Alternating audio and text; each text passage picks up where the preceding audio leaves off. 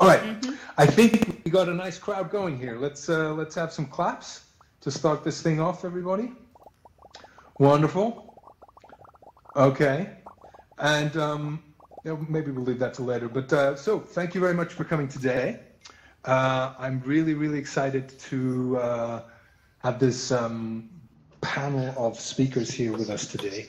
I'll say a couple of words about the organization first, and then I'll ask you guys if it's okay to say one or two words about what you do within XR Access. So, what have we got here? We got a camera bot flying. All right, there you go. Cool. Trying to clear the skies here. All right. So, our guests today are from an organization called XR Access, and I was approached recently by them to find out if there was any way of for us to collaborate between the work they're doing, making, in particular, this technology more accessible to users across the world and across different devices and platforms, and what we're doing in education and training. And immediately, yes, our mission at Educators in VR is to help democratize education for all through the medium of XR, and we won't be done until it's accessible to everybody. And so we really need the expertise and help and support from people like this. And today, they're going to give us a presentation about their work they're doing, about how we can get involved and how you can get involved. And then they want to hear from you as well about your experiences with accessibility challenges or solutions in classroom teaching and training settings, because they're not just here to share what they're doing, but to listen and learn and adapt along with us. And hopefully we'll have a lasting collaboration evolve from this meeting today. So having said all of that as a context, Joel, in the yellow here, would you like to say a couple of words about your involvement with XR Access? Sure. Can you hear me okay? Yes. Yep. So hi, I'm Joel Ward. I am actually the lead for the hardware devices group for XR Access. I joined last year when we formed, actually almost a year ago. And the hardware devices group obviously is focusing on hardware, devices, platforms, and accessories as part of the virtual and augmented reality revolution and how to make them more accessible. Fantastic. Thank you very much. I like how you call it a revolution. This is a revolution, guys. You heard it here. Fantastic. In the purple, in the middle, we have Dylan. Dylan, do you want to share a couple of words about your role in the organization? Yes, hello. Can everyone Hi. hear me okay? Yes, very good.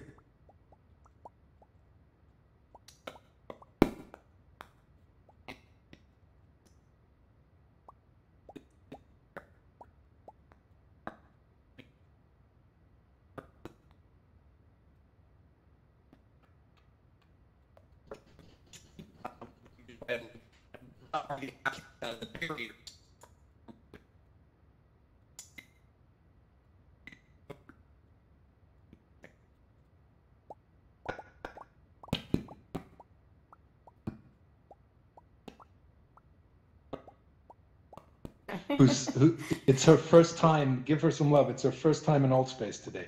Give her some big love. Right. Yeah, right. All right. It's pretty intuitive, as I was telling you earlier, Daniel, which I appreciate very much.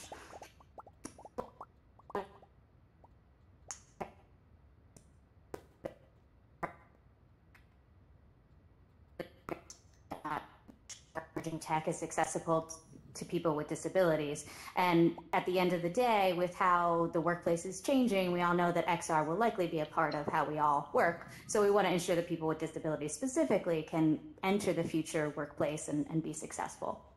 And let me add to that and say I am also the advisor to XR Access, and I support the day-to-day. I work with Dylan and Joel. They are two leads of 6 working groups that we have in total focused on different issues, one of which is education. Wonderful. Thank you very much. So now we've met the panel. I'm actually going to hand over to, well, we're going to have a presentation about your work, and then Laurel, with her background in diversity, inclusion, and accessibility, is going to moderate the Q&A session as we follow. Just before we launch into that, I do want to say a quick word for everybody about an exciting project we have an announcement from following right on from this. and this is Rohit Chalba and VRox. He's going to be announcing, where are you, Rohit? There you are in the fourth row up to the left. Got an announcement about, is it a competition? I think it's a competition for students to get involved with. So please stick around for that exciting announcement, which will be leading up to our Students in VR conference.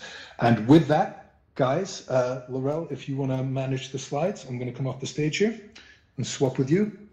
All right, over to you. Your show. Yeah. All right, go for it. You ready? Give them some love, guys. All right.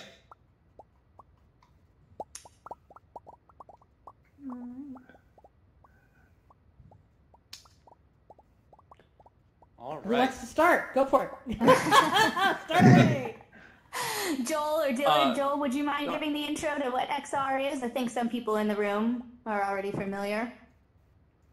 Yeah, well, so I assume everybody in here knows what VR is, because you're either in VR or using a desktop app with three-dimensional view. We use the term XR, and the group is XR Access. If you don't know, and I don't know, I think this is necessarily knowledge everybody knows now, that's the industry term that most of us are using for extended reality or cross reality that covers virtual reality, augmented reality, mixed reality, and anything in between. So from VR, what we're doing here, to augmented reality, where you might have a pair of glasses or a tablet overlaying over the real world, and then in between, which some people consider mixed reality, where it's more three-dimensional augmented reality that kind of brings what VR can do into the real world. And so we're covering all of that in all forms, not just headsets. There still are devices, obviously your phones and your tablets use AR, and there's still some VR that you pop your phone in, that still technically falls under this as well. But this covers everything. And again, the revolution that's coming, we're all using this now, but it will only grow now in the 2020s. We expect to see this growth exponential over the next couple of years, especially more on the AR side, VR growing continually as well. But everybody's going to start using this, which brings up the point here where we want to make sure this is going to be accessible when this really explodes to a much larger user base. Mm-hmm. I'll just add one thing. We're hoping towards the end of this conversation, we can engage everybody here to see how you're seeing XR being used in the classroom, what are some of the challenges you're seeing, and what you're seeing as helpful. All right, on to the next slide, Laurel.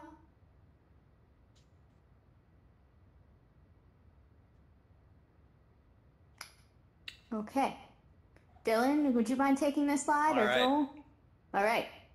Absolutely. No, so XR is something that's kind of rapidly becoming a part of a lot of different industries. A lot of places have found it really useful for reviewing 3D objects. You see that in architecture, you see that in car makers, because it turns out it's a lot easier to stick your CAD files into a VR simulation than it is to make an actual physical prototype, through 3D printing or some other means.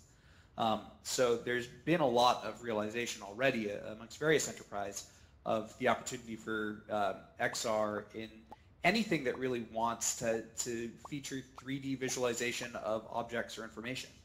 You see it for communication. You see it, obviously, here we are.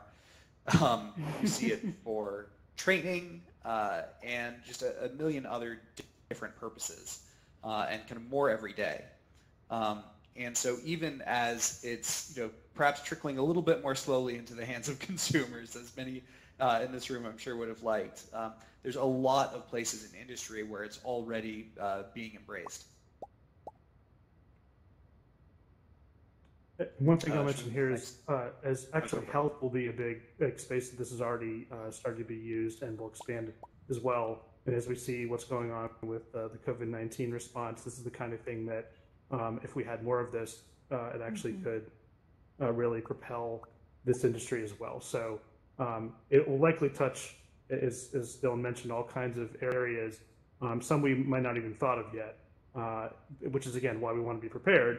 Let's start figuring this stuff out now before it takes over everything. Next slide, Laurel. It's up there.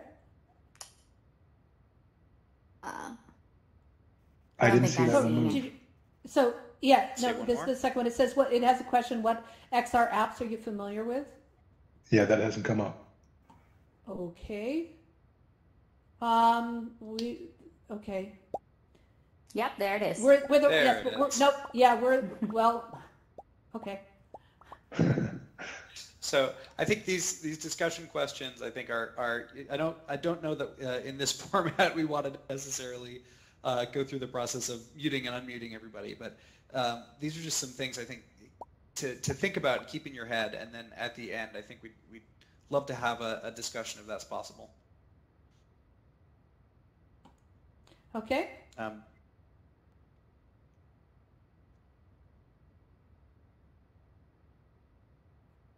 So you see the question up on the screen? Can everybody see? Everyone see the slides? Yeah. Okay. If you can see the slides, give us hearts. Beautiful. Okay. There's a question up there. Yeah, so this is what we really want everybody to think about, and I think the discussion at the end will really get into this. What we found is with all new technologies, this isn't often thought of off the bat, and this is no different than even the web when it was new in applications, and even buildings decades ago. This just was not considered. So we're asking that question now: how do we make sure this kind of technology is accessible with people with disabilities? So think about this as we go through this, because we're curious. This is what we're doing XR Access. How can we make this better? We don't have all the answers. We're not actually here today to tell you what the answers are, because we honestly don't know. And that's why we want participation from all kinds of people from around the world, in all different situations, with all different abilities, thinking about this. And that's how we'll actually make this work. Yeah, so I can just jump in for a second. In the U.S. alone, 1 in 4 people have a disability, and so I don't have the specific breakdown for students under the age of 18 that have a disability, but there are quite a few, and these kids are in the classroom, and XR technology is beginning to infiltrate the classroom. So it's we want to make sure all kids can use it and participate in it, but that they're prepared for the future where XR will be ubiquitous, basically. Right. Next slide.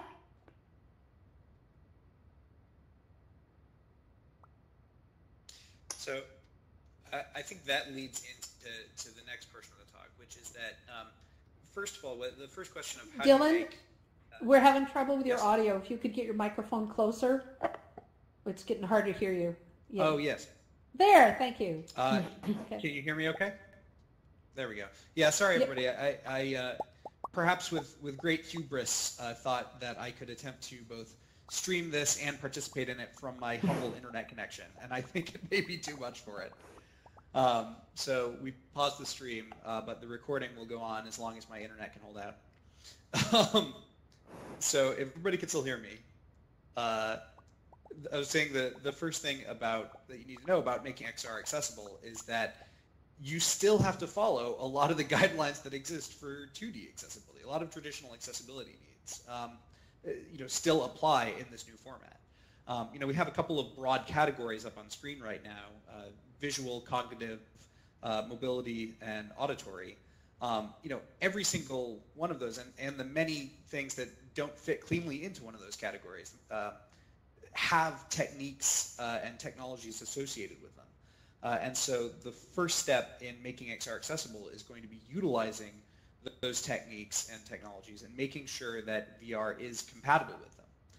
I think one of the challenges we're facing now is, you'll see in a few slides here, is that things like subtitles are pretty well-known quality in 2D spaces, but in 3D spaces need to really be rethought. Should we move to the next slide?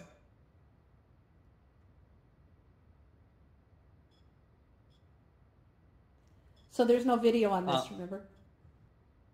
Okay, that's fine. So in addition to existing needs, though, there are also brand new needs for accessibility. Things especially to do with the immersive 3D kind of VR nature of it. Things around, for example, motion-tracked controllers. That's something that for many people is incredibly valuable. It means that if you, rather than in the past, you're playing Legend of Zelda or something, you hit a button and it swings a sword. Well, now you can just swing your dang sword.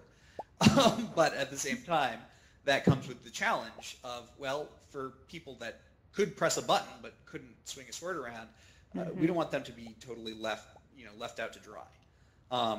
And so the challenges like that, can be resolved through smart design. They can be resolved through technologies like the one we're featuring in this video here, a plugin called Walk-in VR that lets folks with motor impairments recreate controller movements and simulate being seated or standing and various other things to make sure that they can use these applications that, as they're designed, just require you to have two hands and a full range of motion, or they just plain don't work. Yeah, I could just jumping in for 1 second. The potential of XR is absolutely staggering, particularly in the classroom. We all know kids love to be engaged and sort of, be able to interact and play with games. But imagine you have a student that's in a wheelchair. You don't want them to be left on the side. So as we move forward, making sure that all kids are included, is important.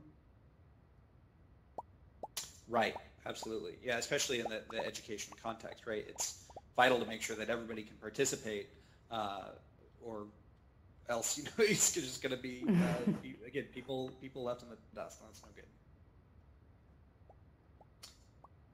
Should we get the next slide? Mm-hmm.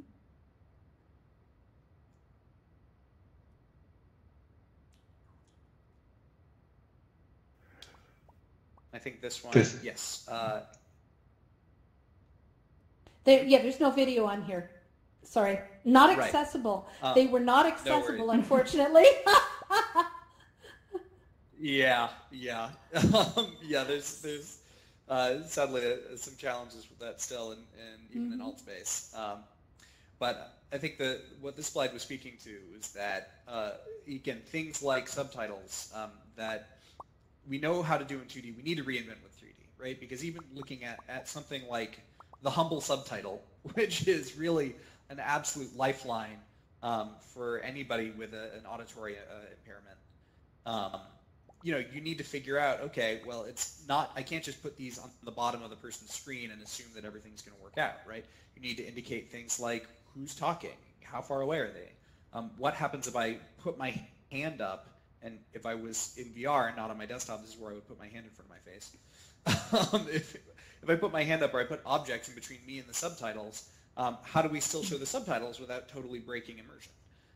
These are a lot of really interesting open challenges, and they're things that some groups, Alchemy Labs, were featuring here their vacation simulator because they did a really great job of solving some of these problems. But I know Joel can maybe speak to this a bit, because one of the challenges here is not just getting individual app studios to solve these problems. It's solving them on the hardware level and solving them in such widespread ways that everybody with impairments can use them without having to just shop around for the apps that specifically support them. Right. Yeah, so what Alchemy did, they built into their app, but the challenge we have, and the company I work for, we build software applications. We don't do hardware, but right now, the way it works, and this is kind of like the way it was at the beginning of the web and a lot of other platforms, is you have to build your own versus it being built into, say, the Unity platform or Unreal, and then into the systems like Oculus and Vive and et cetera, where you just have these tags like you have with the web that you just need to make sure you program, but you don't have to create the entire set of features, which then would just be a one-off for your particular app. And so there are some efforts out there that already are building add-ons to some of these platforms, but it's not yet built into the platforms on a whole. And so you have makers like Alchemy doing their own work and showing what could be done, but it does need to be standardized. Mm-hmm. All right, should we get the next slide?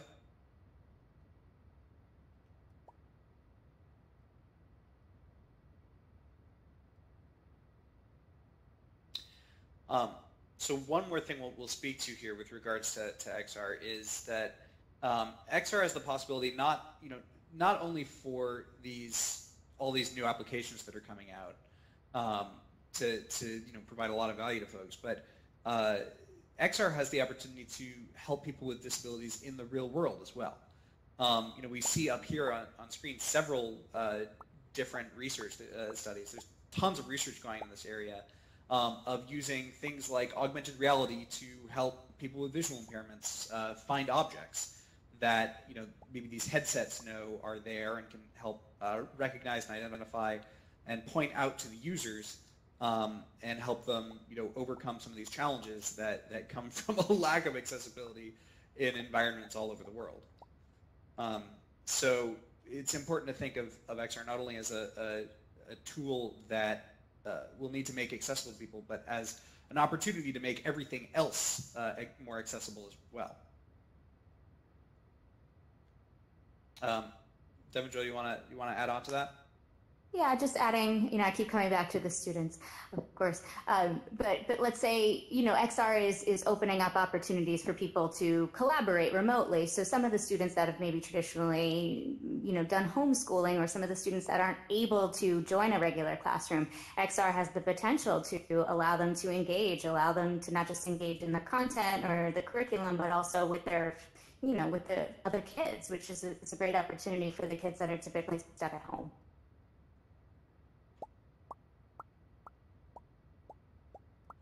Yeah, so one thing I'll say for what we're doing with XR Access, the first goal, at least in my mind, was to make the platforms accessible, right? So for whatever we're doing now, that we can ensure either now or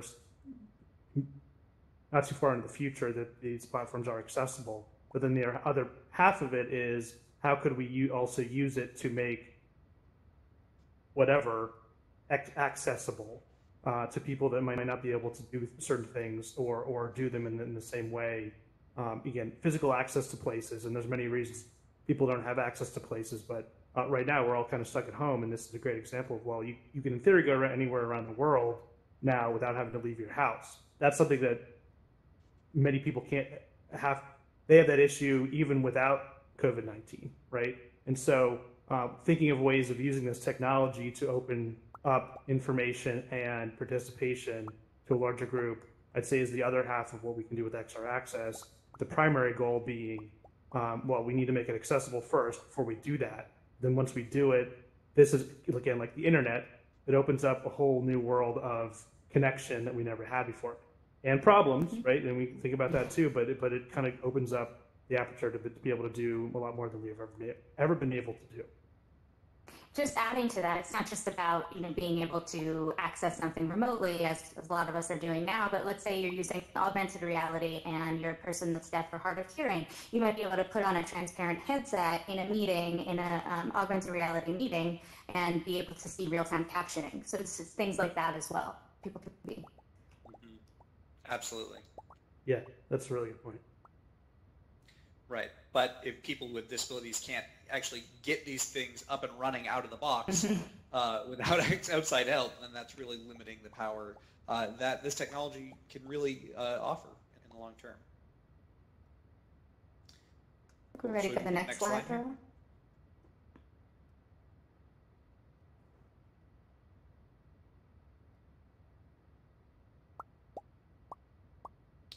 So I think here we can talk about inclusive design. You guys want to kind of give an overview of what that means?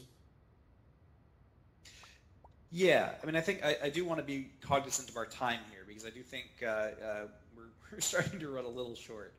But yeah, I think it's important for everybody here to make sure they, whether you're a designer or a teacher or just anybody else in the process, that when you're designing, you don't just design for yourself, but you design to be inclusive of others whose people's experiences and capabilities are different than your own, right?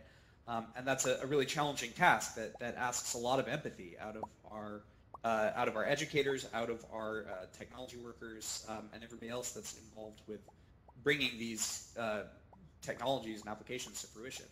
But it's one that ends up with great dividends when everybody can use it. Slide there up. Thanks.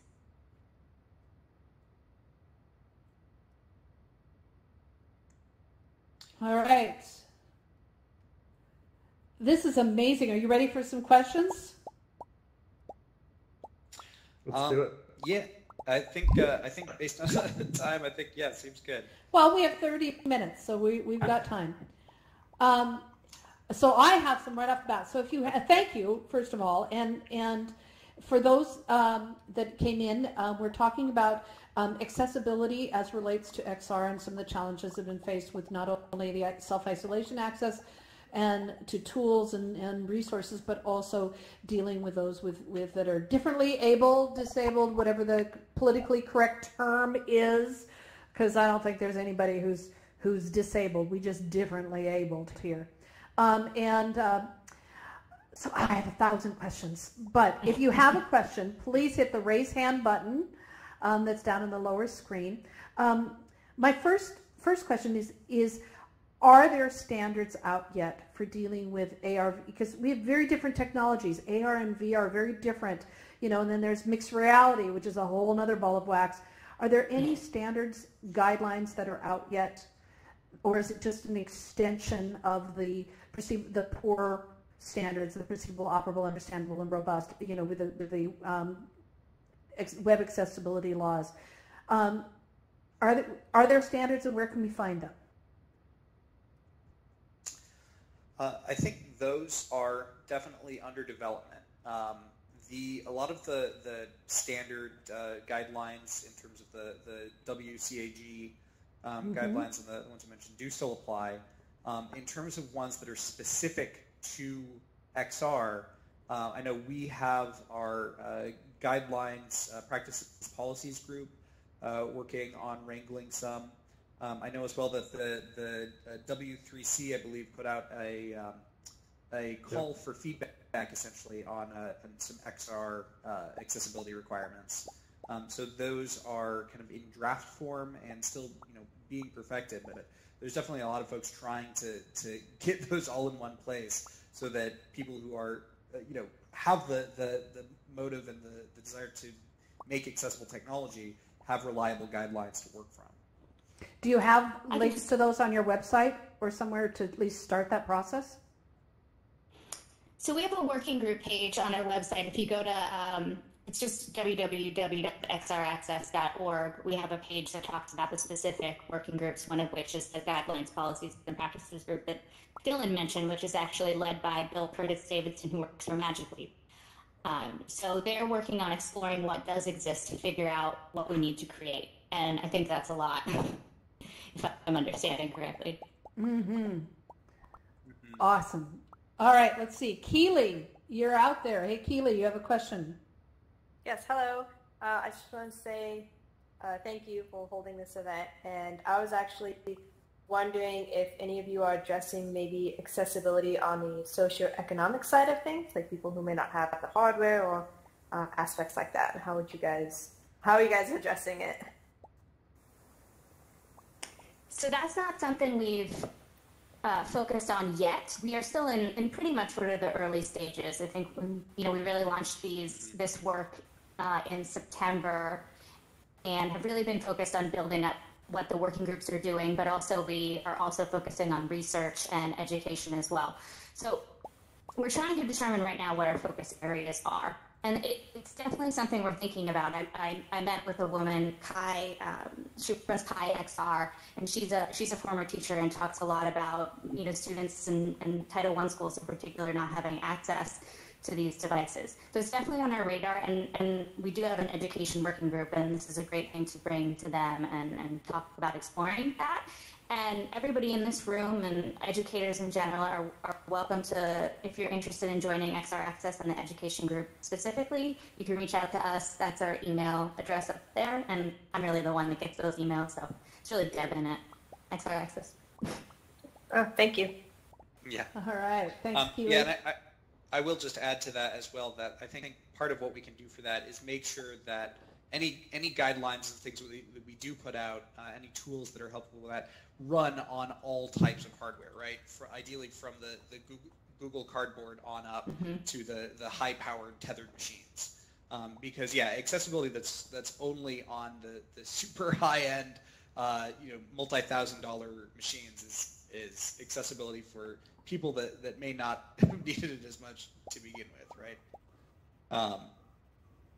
There's lots of people at that intersectionality of socioeconomic and disability, physical disability, that we want to make sure these guidelines will apply to and help out.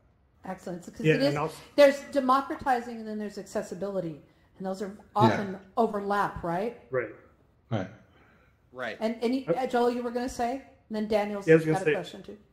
Well, from my group as the hardware group, I think this is something that will likely fit into that as we're looking at current platforms, but sort of that next generation of platforms. And again, are these companies thinking about, and I know they're already trying to make them less expensive. There's still a point where if it costs anything, it's going to be an issue for a large group. But it fits into hardware. Like, what kind of hardware can it run on? Can it actually, like this platform, for example, can run on a laptop, right? And so there's ways of connecting in even if you don't have a headset, and that actually is part of the solution where, yes, get less expensive devices. Can we seed devices? Can we repurpose devices? Or can we also make it work if you don't have a device? And, it kind of touches all our different areas, but it's something I'm very keenly aware of, not only for reasons like this, but even in my job, we have this issue with our customers.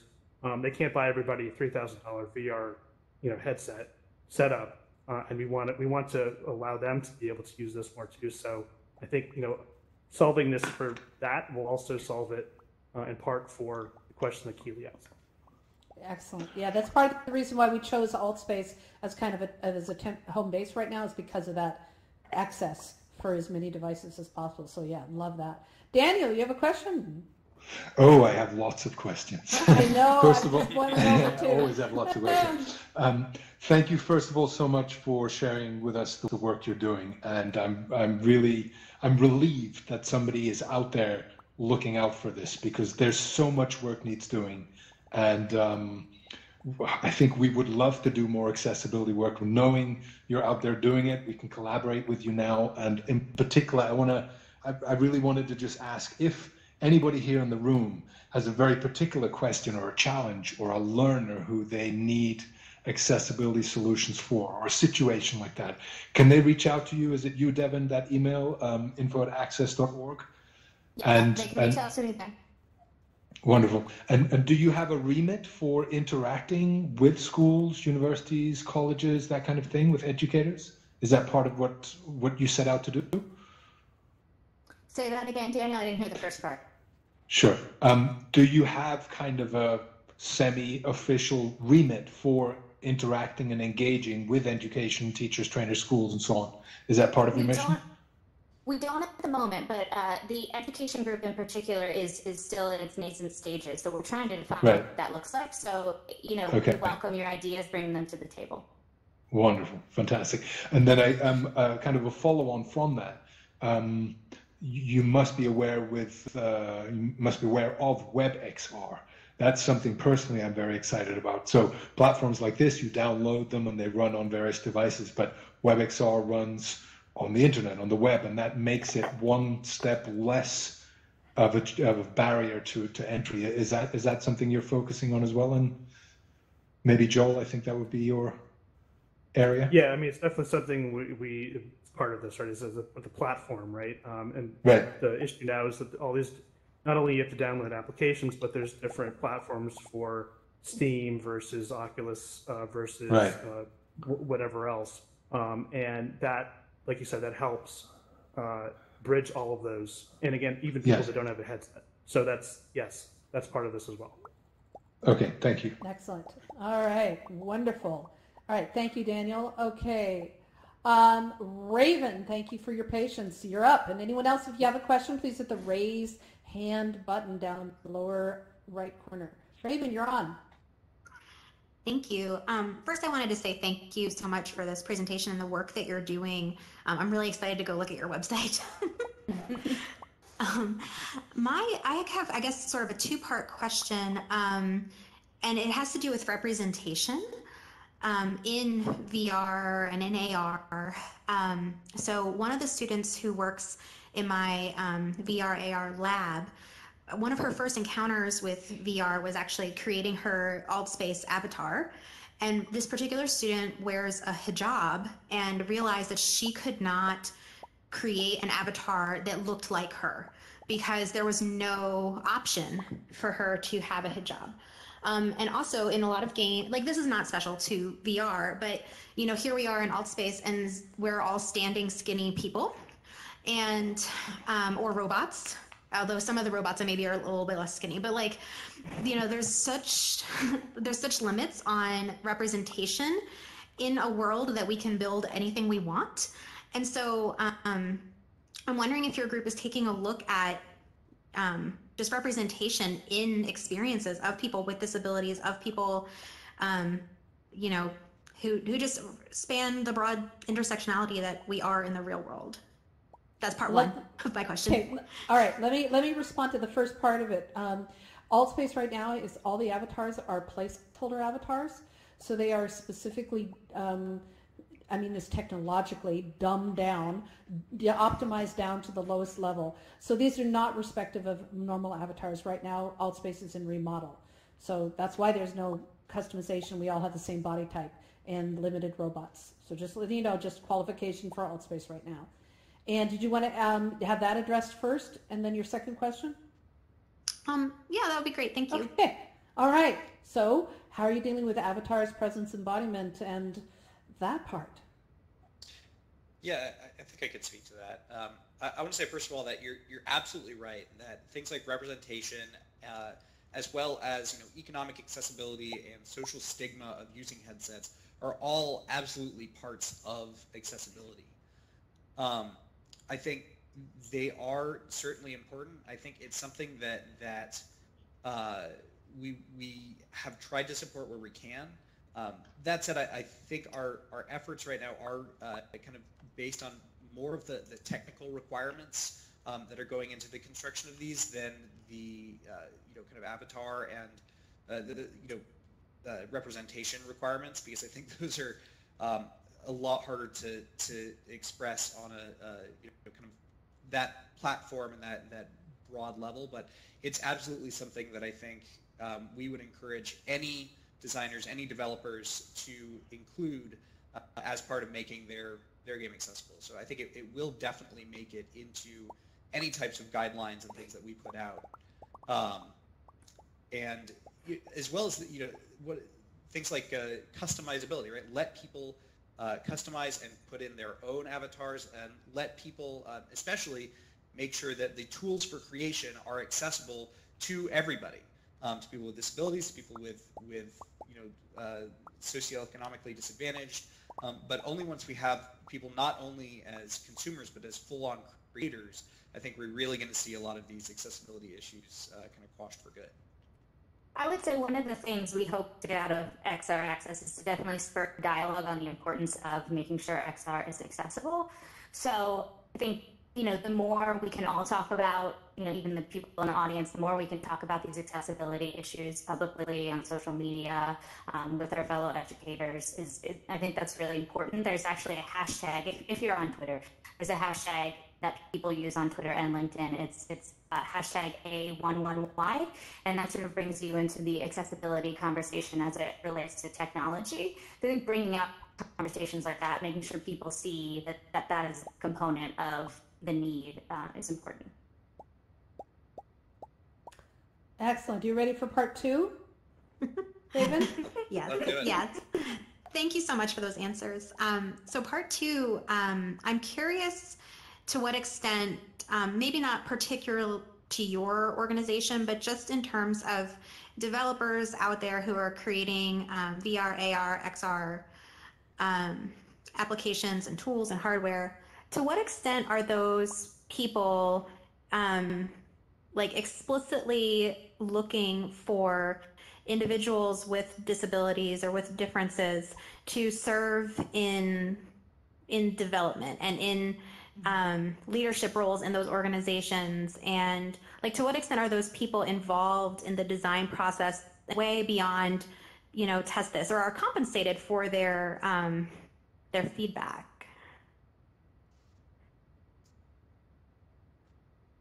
Well, sorry, I was going to say, my audio cut off for part of your question there, so I apologize for that. But was it basically asking how the folks with disabilities that we'd asked to take part in things like user testing are compensated for their efforts? And the Compensated or inclusion. like, yeah, thanks, Rael. Oh, sorry. Okay, sorry. There. So are they being included in the decision-making process, the feedback process, and compensated as through that process as well?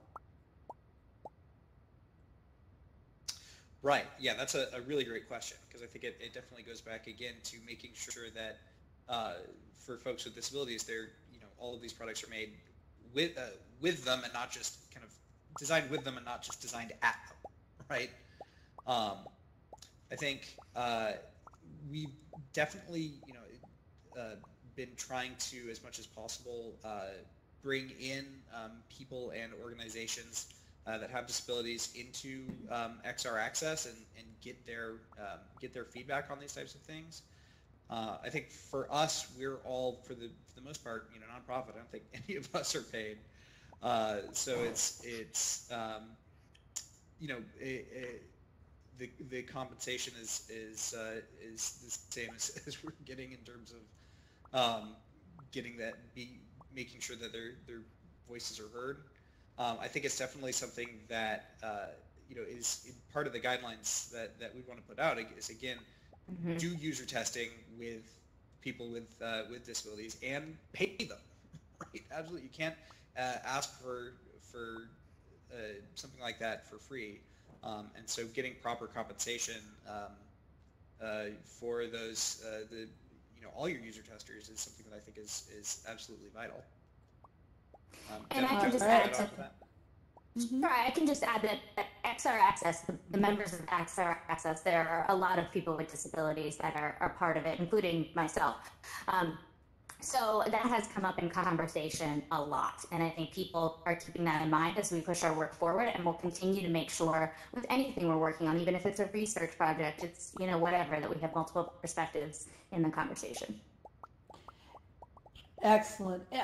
So with that in mind, as a follow-up question to what Raven mentioned, are there tools available that help those that do not have those different abilities to actually experience that? Now, I know there's some apps, but I was wondering what you would recommend for people who are in development to actually see what that experience is like, or to hear what that experience, or to feel what that experience is like.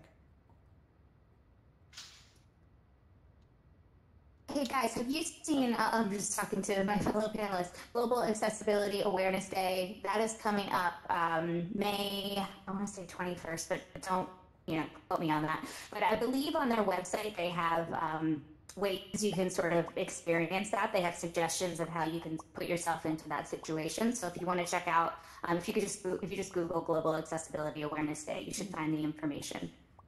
There. Will those mostly apply to web-based technologies? Do they have XR listed in there? Oh, I'm sorry. Yeah, I don't know actually.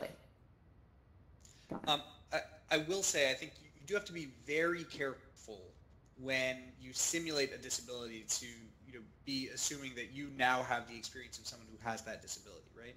Because putting on a blindfold for 10 minutes is extremely different from being blind for 10 years. Yes. And so I think from my experience, and let me know if y'all feel differently, but I think it's you can definitely try out some of these things that purport to give you the experience of someone who has a disability, and that can be useful for things like just as a kind of a brainstorming exercise, design exercise, like I just realized this isn't going to work unless you can see, or this isn't going to work unless you have two hands. But when it comes to actually learning what it's like to have a disability, listen to people with disabilities. That's the only way to do it. Listen to their lived experiences, because simply trying to simulate it is never going to give you their lived experience. Absolutely, absolutely. And I was also thinking of the empathy angle, but excellent advice.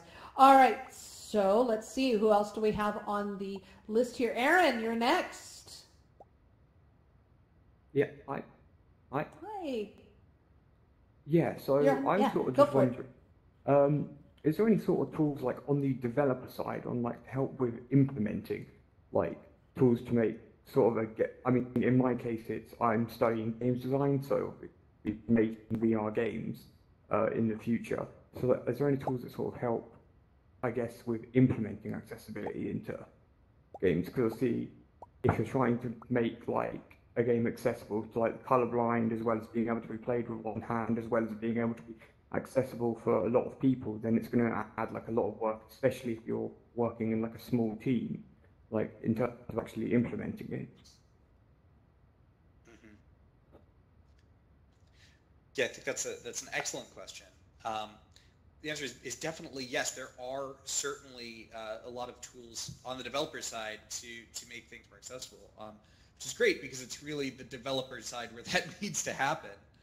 And I think if it's something that as a developer you're thinking about from the start, and you have the right resources, which is something we're looking to help provide, it becomes a lot easier to just have accessibility be in there. To answer your question, I think there's definitely a goodly number of Unity plugins that you can just basically drop in and attach to, if you're working in Unity, attach to objects to do things like make them screen reader accessible. If you're looking on OpenXR, there's things like alternate, the image tag equivalent, but alt text, but for 3D objects. I know we are putting together a list of those. I'm sure that there are some that we could put on the website as well, but absolutely, I think there are resources out there, and I think soon we will have a list of those. And in the meantime, if you can tell us, from your perspective, and not necessarily right this instant, but for anybody who's a developer, if you want to reach out to us and tell us what's going to be useful to you, we will make sure that our list of resources include that as well. All right, thanks. Yeah, and by the way, this goes to the fact that we don't have all the answers right now. There are, as Dylan mentioned, there's resources out there. Various groups have put together bits and pieces. There's Unity plugins.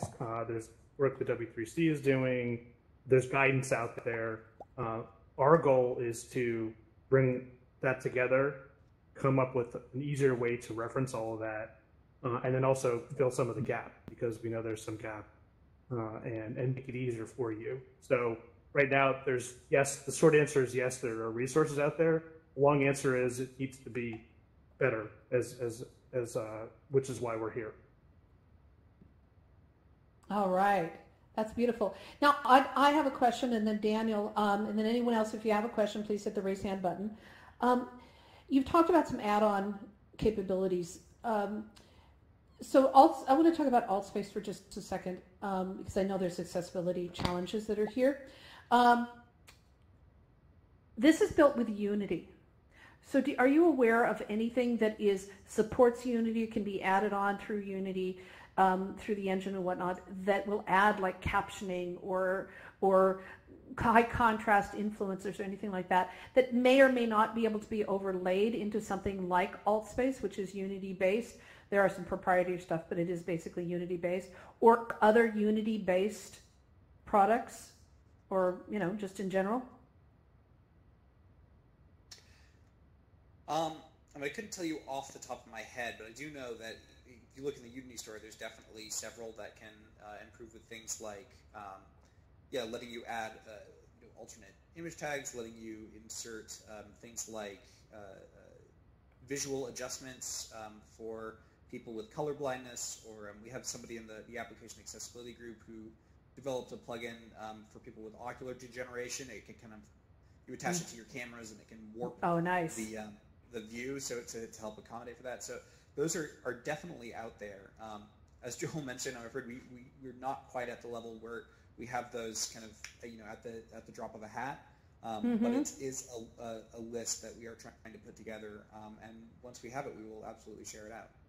Fantastic, wonderful. I do know that Second Life is working on adding simultaneous captioning, and one time AltSpace was working on it as well, but they lost funding. but I would love to see those things be added right in to the process. And Joel, what were you going to add?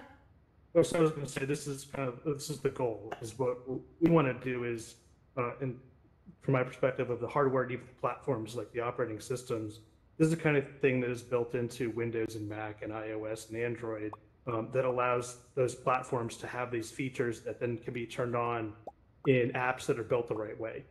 That doesn't really exist in the AR VR space right now. So there's no easy answer. Often it might be a plugin that you have to actually then bake into the application itself. It's not necessarily a plugin that you can just turn on for AltSpace, but that's the dream. And so we need to figure out how to get there where you can just say, hey, I have a specific need in AltSpace. This plugin is standard across Unity apps. It enables, this feature, and it solves your issue with just a click of a button or whatever. So as far as I know, we're not really there yet, Dylan, unless there's something out there that I haven't seen, but that's where we want to go. All right. Well, we only have a few more minutes left because we are unfortunately running up against another event. But I want to get to another. I have so many questions. I would like to invite you all to have us do an Educators in VR. Come back and let's do some Educators in VR events that deal with this more specifically to help address people's. Don't you want to hear more about this? Yeah. And now you've got the practice. We need to get you going on again. Yes, well, all right, Daniel, let me finish my sentence, then you can ask, and then we'll close it out because we are.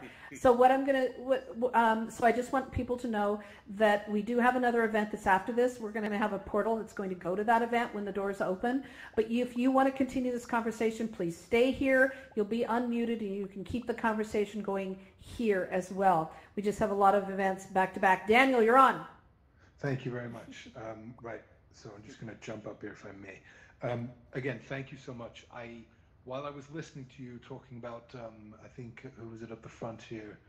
Somebody was asking they're studying game design. Are there any implementation resources? I wondered, if I'm not mistaken, you're working with quite an array of companies. On your website, there's like the 140, I don't know if it's partners or collaborators or something like that. I just wonder, with all that kind of backing and interest behind you, could there be scope for like an incentive to developers? Could you create some kind of a competition or some kind of an incentive whereby you invite, because there are so many amazing people out there developing with ideas in this, and they might not pursue it. They might have an idea and kind of let it lie. But if you can wake them up and kind of bring them together around a cause, some kind of competition or some grant or funding scheme, could you harness some of that potential to really accelerate and boost the efforts in that area? Just a thought. I love that idea. Yeah. Yeah, no, that's a great plan. I think something that we had, considered at one point was a, XR Access stamp of approval or something, or if you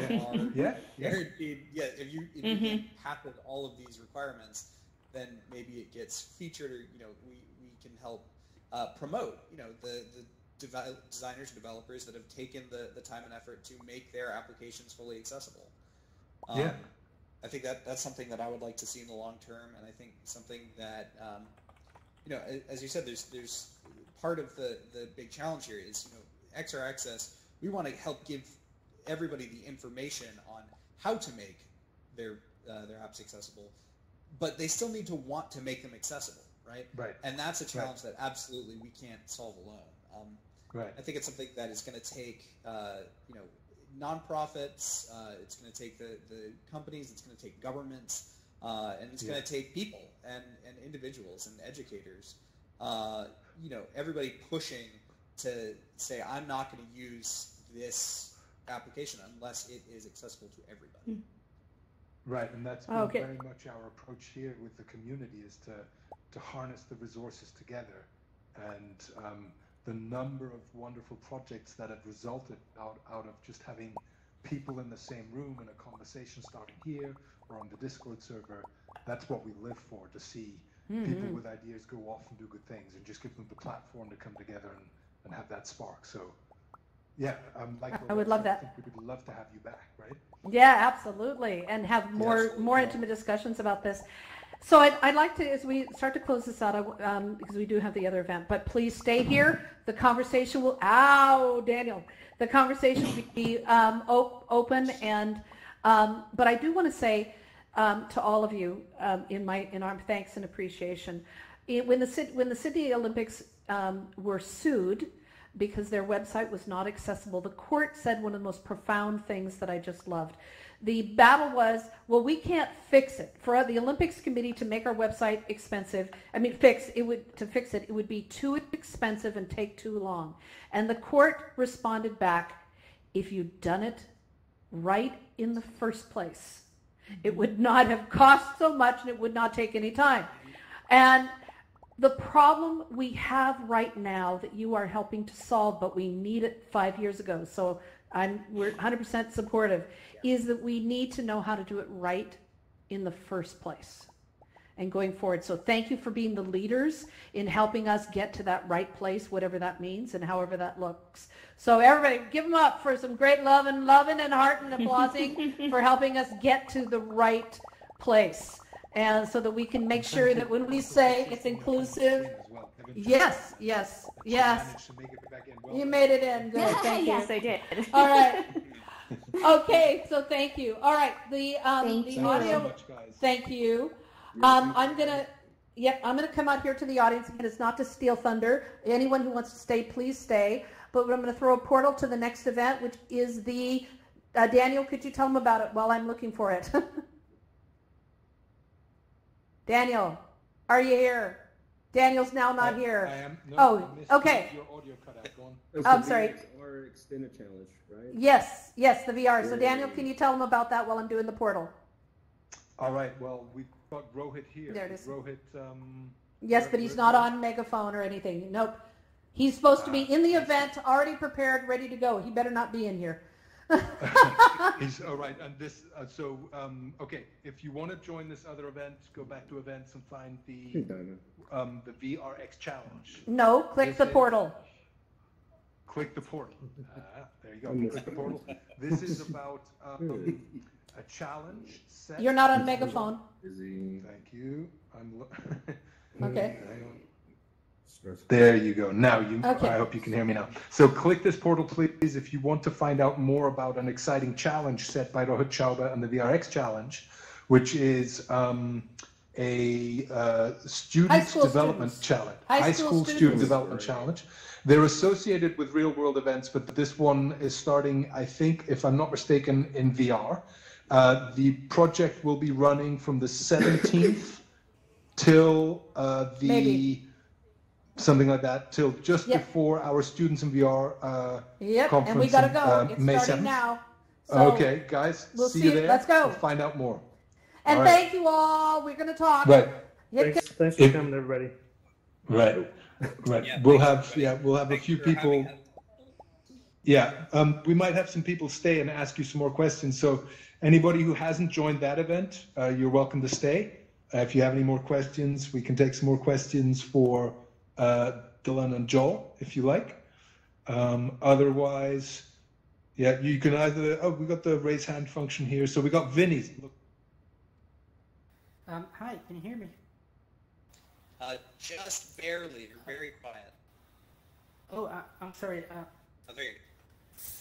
So, I was just wondering, there are games that use external mods, like not add-ons that are overlays, but actually external applications like Mod Organizer for, Fallout, Skyrim, and maybe there's a way to use those instead, like put some kind of external functionality or script or whatever into Outspace or some other solutions for XR or for AR.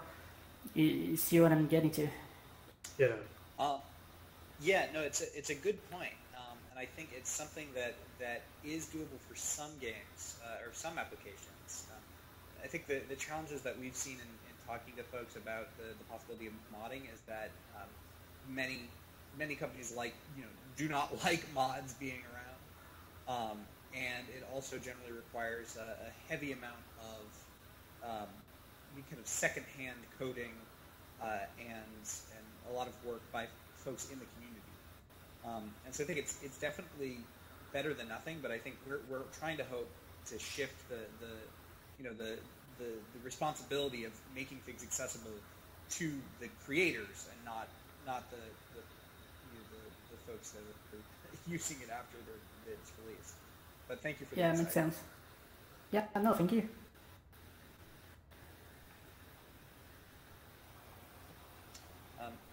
Other questions folks have? I'll say in the meantime that something that I think we did talk about in a bit, leading up to this, is the accessibility of AltSpace itself. And there's definitely some challenges that folks have who don't have, because I think it's only Windows, right? Windows or VR. Yes, that's one Yeah. challenge is the Windows divide, if you like. Everyone's waiting for Apple to join the party, and they're taking their time. Yeah. But I think that's actually, I asked about that, and the issue is with Apple, not with AltSpace. So it's the fact that Apple hasn't made the effort to reach AltSpace, as opposed to AltSpace not being compatible, if you like. Yeah, no, that's fair. I think it is though in contrast to open XR systems, right? That you can plug in from even within within things within AltSpace, there's possibilities for systems like having automated camera bots, or having something that somebody could observe or control without having to log in from a device and very good point. Having a headset, right? So I think there's workarounds to it, but it's something that we definitely need to think about for. It should be an option on your event to just click live stream, and it automatically streams somewhere, right? Yeah. Exactly. Yeah. Yeah. No, I think we've been talking about how to make our symposium accessible, and it's we'd love to do it fully in VR, but I don't think it's quite there yet. Not quite there yet. I agree. And the other thing is, AltSpace is owned by Windows, and Windows is all over text-to-speech, speech-to-text, and closed caption, caption and stuff like that. With the right will, it can't take much to switch that on for something like AltSpace to that functionality. Yeah, Microsoft is very, very good with accessibility, and I'm very curious if they're how much they're thinking about it in mixed reality, because they also have the HoloLens as well as this, and everything else they do is very accessible. This is not. So we had a speaker, Thomas Lewis from Microsoft XR, the mixed reality lab there. He gave a speech, and he shared, him and his colleague Anson Ho shared something called the Immersive Reader.